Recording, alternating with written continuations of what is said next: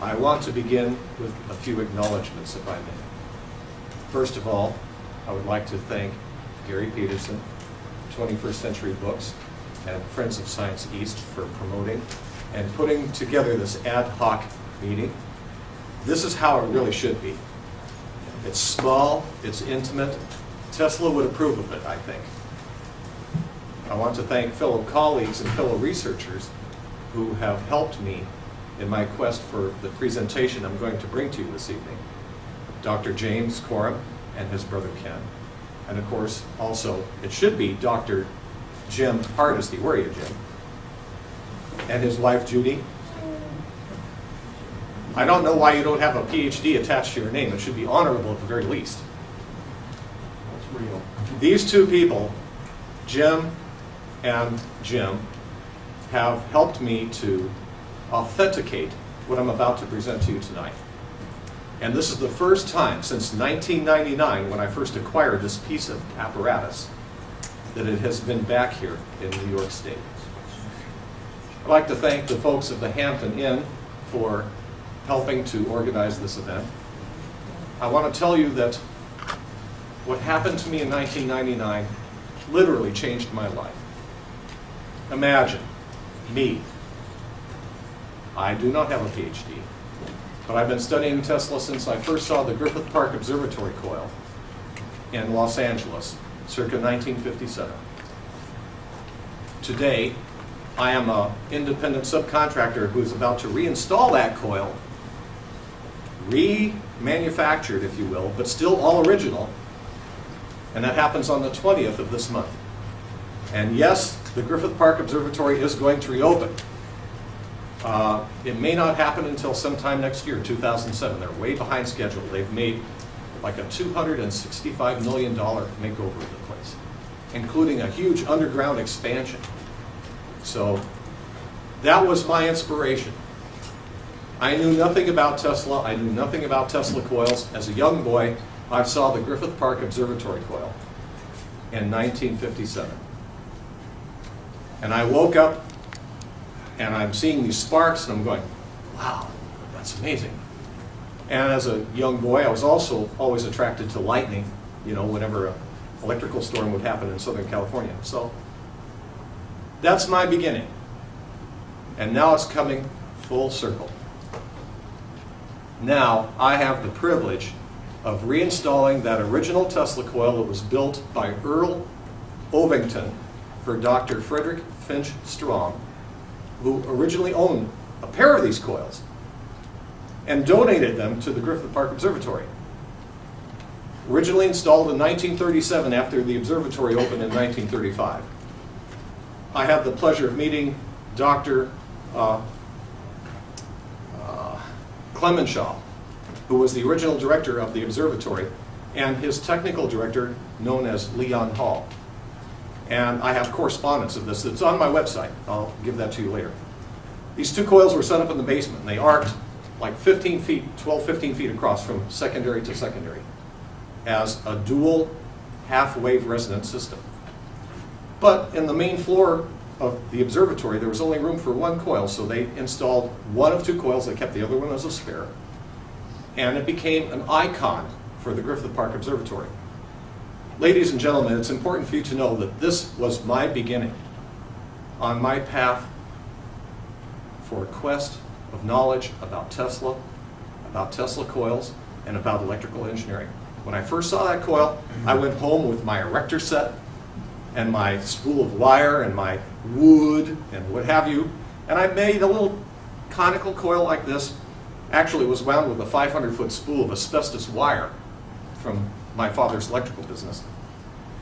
And I had this little erector set motor, and I had these brushes that I made up as contacts that were from a street sweeper that came by several times a week, and they were always dropping their brushes on the street, so I thought, oh, okay, I can make a brush commutator out of this.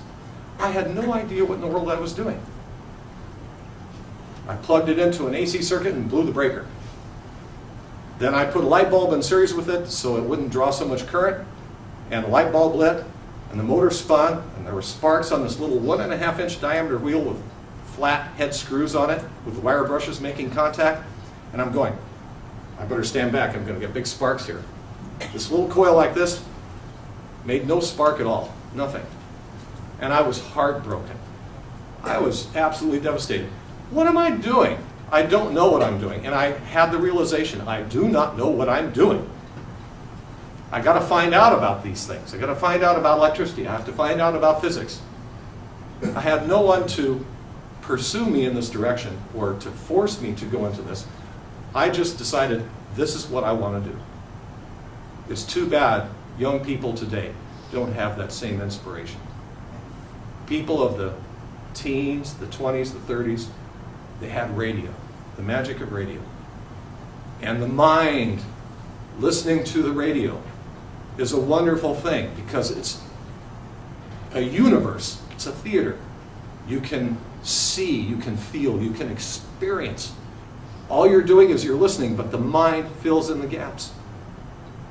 We need to instill that in young people of today. We need to find a way to attract young people today. Hey, yeah, I got a cell phone. Everybody has a cell phone. This is wireless today. This is the outcome of Tesla's invention. But it's not the future. There are still more things to be done in the future, and we need to find a way to do that. And Friends of Science East and of Shoreham, Wardenclyffe can become a science center. This is a very significant step. Wardenclyffe needs to become a national scientific center that is officially recognized, even by the Smithsonian Institute. It needs to be a place of learning, of exploration, of discovery, and wonderment for young people, because that's what we have, ladies and gentlemen. That's what we have to give to the future. It's what we bring to them. They are our future. Forget about the war in Iraq, in Iran, Afghanistan. These are distractions. We need to focus on what is really going to happen for America's future in this country as a scientific and engineering leader in the world. I'm going to get off my politician stuff now. I'm going to go back to Griffith Park Observatory, which is my roots. Okay. So I learned about electricity. I read every book I could find at the public library. And one of those books was John J. O'Neill's Prodigal Genius. Oh my God. I was in heaven. I read that book like 5 or 6 times over, and I couldn't read it enough. Eventually, and we're moving forward to about 1962, Popular Electronics. How many people have read Popular Electronics back in the 60s? All right. October 1962, an article comes out called Little TC. A Model T Ford ignition coil, a small glass plate capacitor made out of a piece of glass 4 inches by 5 inches covered with aluminum foil, a little spark gap, a little tiny primary, a little secondary, made sparks about 1.5 inches long. That was my first successful Tesla coil. I made one of those. It worked. Wow. And the wonderment of that, seeing the sparks, smelling the ozone, seeing the corona discharge and all the different manifestations, even on such a small scale that you could do, to me was amazing. Well, for me, I always wanted to make bigger sparks. Bigger is better. More power, like Tim, what's his name of Tool Time? So, I continued, and I built larger and larger coils. Eventually, I made a coil that made sparks about 4 feet long. That's about circa 1965. That's after another Popular Electronics article called Big TC, which was like July of 1964. And I'm going, well, you know what? This primary has too much loss in the inductance on the primary because it's not heavy enough of a conductor, and the spark gap is very crude. It's just a stationary spark gap. It doesn't have any quenching or anything. So I made improvements on that, and suddenly I was making 6-foot sparks. Comes January of 1975, and just as an experimenter, as a hobbyist, I come up with a coil design, which I call Model 5, which uses a torus, an aluminum donut on top that's 20 inches in diameter, 5 inches in cross-section, and now making sparks 5.5 feet long off of a secondary coil that's only 24 inches tall. That was my first commercial Tesla coil, and I launched what became known as Tesla Technology Research, which is a company that I still own today. Okay, this is long before the internet. Another person I need to give homage to and respect for, and unfortunately he could not be here with us tonight, is Harry S. Goldman.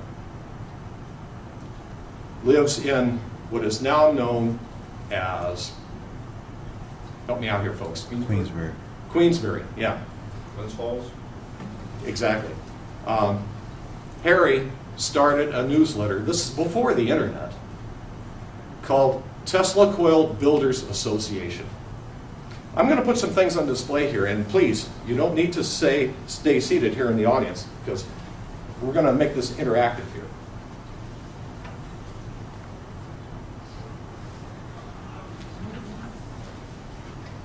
What's in this bag is the big surprise for tonight, folks. This is my copy of the Tesla Coil Builders Association News, circa January, March, or February, March 2000. This is just before the end of this tremendous publication that launched a reawakening of Tesla technology and people who are interested in finding the truth. You know, it's like the X-Files. The truth is out there. It is. And as Dr. Coram described to you, and also Dr. Safer, the truth is out there. And many people have been duped. They've been misled about a lot of Tesla's technology. What you see on the cover here is what I'm about to unveil in this bowling ball bag. I'm going to tell you a short story here. We're going to move forward. 1999. Jim Hardesty and I, friends for, as he pointed out to me this morning, for more than 20 years, in Rochester, for many years, was the annual AWA Symposium and Swap Meet. AWA means Antique Wireless Association, the oldest and most acknowledged wireless association in this country. And they have a very rich heritage. And of course, a lot of it's based on Marconi, which is understandable. Well, in 1999, at my day job, where I work in El Segundo, California, I'm sitting down at lunch one day, I'm sitting on my computer and I'm looking on eBay. Hey, what are you going to do during lunchtime? Okay. So I do a search, an eBay search on induction coils, because I like collecting induction coils.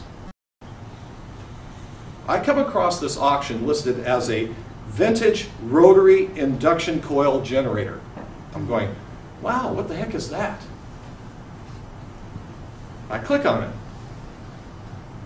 Ladies and gentlemen, I fell out of my chair. Literally, I fell out of my chair. I'm going, my God, that can't be. I'm going like this, and I'm going, really? I studied it, and I look at where the auction seller is Tusca, and he has a rating of 0 with, you know, glasses on, which means like it's a new user ID. I'm looking at location, Ithaca, New York. I'm going, my God, this is unreal. So, I see that the auction closes on August 19th of 1999. It's like the day before. I click on the option, email this auction to a friend. So I send it to Jim Hardesty. And in my email message to him, I say, Jim, please tell me if you think this is what I think it is, and get back to me. A half hour later, he's on the phone. And he can't even speak clearly. He's so excited. He's, you know, like frothing at the mouth. He says, Bill, whatever you do, you need to close this auction. I said, Jim, I got you. I'm on top of it. Well, at the time, I had just a dial-up connection, not a high-speed connection or anything. So I know how to play that game. I'm going, okay, fine. So I put in as my reserve in the last 5 minutes of the auction, $20,000. I figured, okay, if somebody's going to outbid me, they know exactly what I know what this is, and they're going to outbid me, and that's tough luck. And if I win it for $20,000, yeah, I'll have to get a lien on the house and take out a loan, but that's okay, I'll do it. Whatever it takes, because I believed in it, ladies and gentlemen, that strongly. I closed the auction. And the auction closed at $89. Yeah. There was a total of 9 bids on the auction. Yeah, there were snipers out there. Okay. I emailed the auction results to Jim. Now the seller, or sellers, ladies and gentlemen, were located in Ithaca. Ithaca. That's where Jim and Judy lived, right on 2nd Street. So we got on the phone. I said, Jim, I got the motor. He says, I want your permission to go there. I'm going to pay him cash. I'm going to bring the motor back here and have it here at the house until you get here next week for the AWA meeting. I said, fine, do it. A 5-minute walk around the block. Ron and Galena. Her name is Galena, like a crystal. They wrote an email letter to me. She writes, you are quite welcome. Thanks to you and Jim, this is perhaps the most smoothest eBay transaction on record. I'm sure you will be pleased when you see the item, and it's really quite interesting as far as the antique objects go, and its age and appearance lend a remarkable appeal, which I guess was the thing that attracted me to it in the first place. And my interest in vintage science stuff. Well, now Ron and Galena, turns out, they're staffers. They worked at Cornell University. Now, once a year, Cornell holds an event, which is called Einstein's Attic Rummage Sale. They're participants in this thing. They see this thing. They buy it from Einstein's Attic Rummage Sale, knowing that it came from somewhere in Cornell, that's all I know, for 75 cents.